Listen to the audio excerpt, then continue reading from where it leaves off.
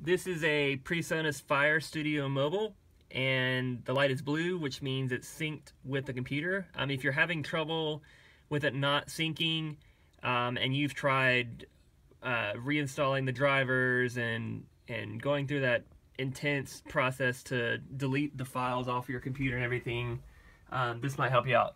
I have a Mac, and I'm running the latest version of Sierra. It's 10.12.6, and every time I update to the latest version of OS X, the Firestudio doesn't want to sync with the computer again.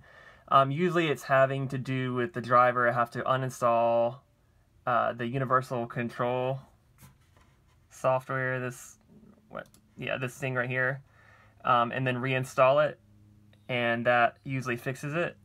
But in this case it didn't. I did all that, I walked through the long process, and it didn't fix it.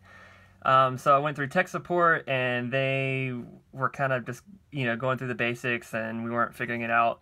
So finally I came in to Cubase, just kind of poking around, and found this. Underneath VST System Audio, this is under Device Setup, by the way, we'll list the unit.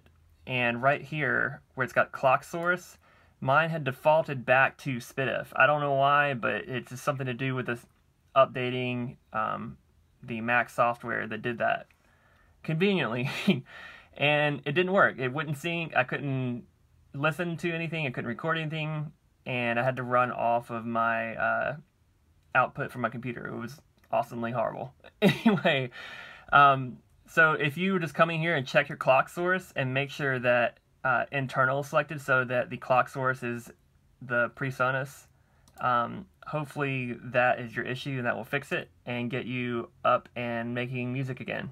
Alright, bye.